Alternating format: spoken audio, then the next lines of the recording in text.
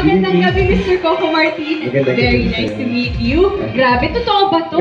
Para ako nasa langit. Wait lang, relax. Nasa harap ko, si Mr. Coco Martin himself. Grabe. Hi, good evening po sa inyong lahat. At maraming salamat po sa lahat ng nandito.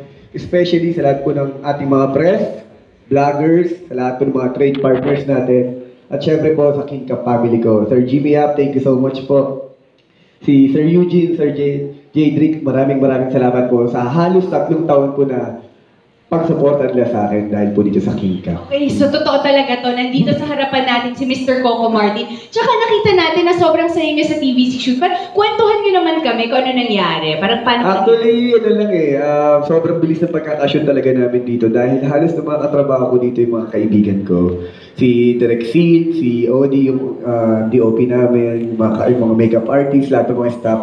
Nagtulong-tulong kami para mas lalong, alam mo yung pagandahin, yung commercial, and at the same time, mas palapitin ito sa mga Pilipino. Masaya mag-work sa ganun no? Yung kaibigan mo talaga yung mga katrabaho. Para lang kayo naglalaro. Oo, totoo yan. So ano naman masasabi mo sa mga tao na bumubuo ng King Cup Sardines? Una, syempre, nagpapasalamat ako sa kanila dahil sabi ko nga sa suporta at pagmamahal na ibibigay nila sa akin sa 3 taon. Nandiyan pa rin sila at talaga sa lahat ng mga ginagawa ko events, lagi nandiyan sila para suporta. Maraming salamat po talaga sa lahat ng tulong at maasahan po nyo na lagi po ako ng service. Ito ng mga words ni Mr. Coco Martin. Pero, ano talaga yung mensahe mo ngayon para sa King Cup Sardines? At sa lahat na nandito ngayon. Siyempre, sana mas lalo natin palakasin ang benta ng King Cup Sardines, especially sa ating mga trade partners. Sana po tulungan nyo kami na sana mas lumaki pa po yung ating kita. Kaya sana po magtulungan tayo at sama-sama po natin po pagyabunin pa ang King Cup Sardines. Alam mo, Mr. Coco Martin, talagang bumbo ka. Mr. Coco Martin. Alam mo, saglit lang yung TV commercial, pero parang gutom ka na agad after. Talagang ang galing. Talagang true talent.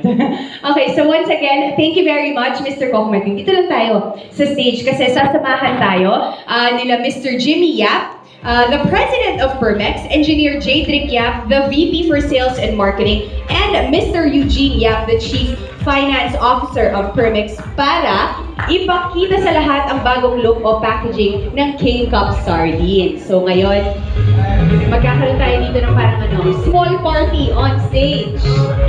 Ayan, so mga naggagandahang kalalakihan. Grabe. Alright.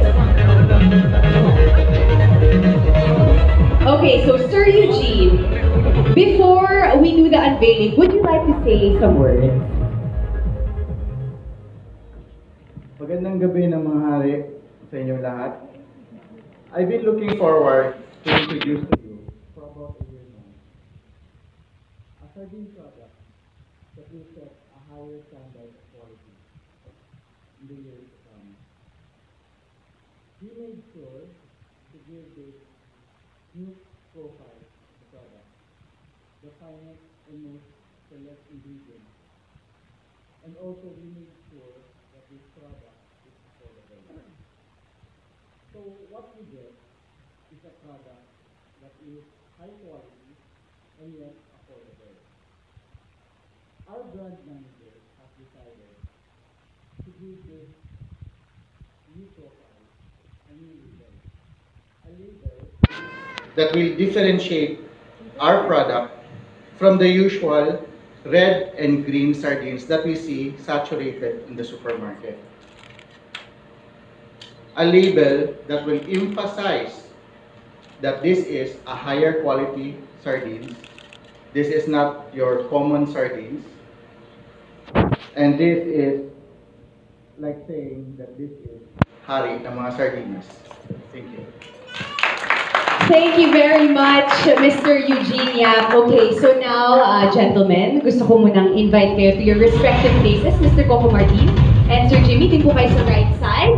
At dito po tayo ngayon sa left side. Like I said a while ago, we will be revealing something just for you. So now, let's do this. Count with me in 10, 9, 8, 7, 6, 5, 4,